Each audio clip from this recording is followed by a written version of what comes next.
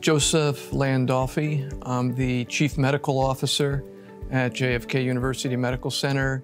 I'm also the Division Chief of Neuro-oncology and Radiosurgery for JFK Neuroscience. I really believe in treating the whole patient. My philosophy is that as a physician, we have an obligation to treat the disease that they're coming to us with. Right now is a very exciting time to be involved in cancer care as a whole. Advances in surgical techniques, advantages in imaging techniques, targeted therapies where we're not treating a breast cancer, we're not treating a brain tumor, we're treating the molecular targets that a particular tumor has. We have an obligation to treat the disease, but I also believe we have an opportunity to lift the spirits. I get a lot of joy out of making someone who's suffering from a malignant brain tumor laugh. Even if it's for a moment, to see the suffering in their eyes from all that's going on around them be lifted is worth it for me. That's the most satisfying thing about my job. And I think it's important for physicians to know, by really getting to know the patient,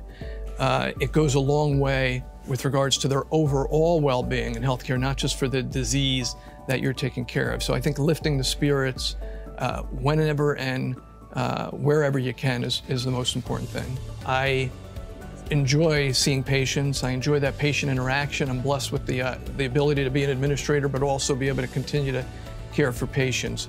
So it's making a difference, whether it's for a patient, a family, or the hospital is really what drives me in every day.